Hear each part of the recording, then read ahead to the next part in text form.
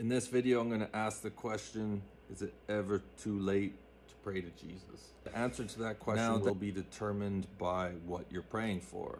For instance, if you're praying for a brand new custom-made necklace from Florida Stone Man on Instagram, it's never too late to pray to Jesus.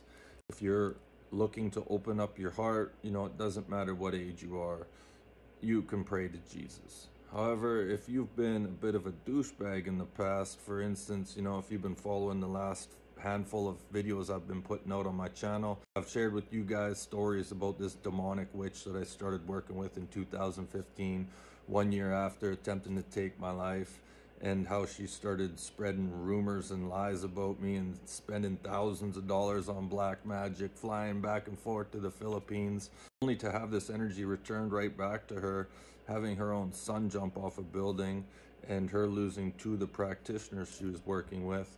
Not to mention, Spirit tells me her time is limited as well. Plus her afterlife is looking pretty shaky, baby.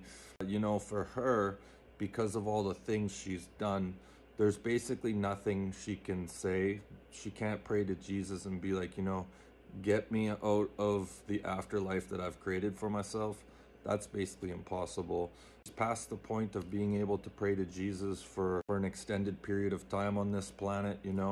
Your actions have consequences. However, you can always decide to go out with dignity if you ever understand that, maybe you had a bit of a shaky past and you realize your afterlife's not looking too good.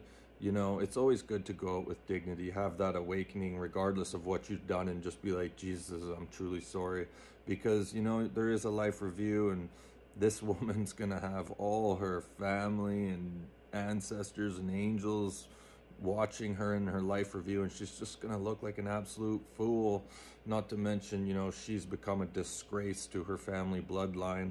Depending on what you've done, you're not going to be able to negate the consequences you have, but at least you can put an end to that karma ball rolling and, you making a disgrace of your family bloodline and cursing your loved ones.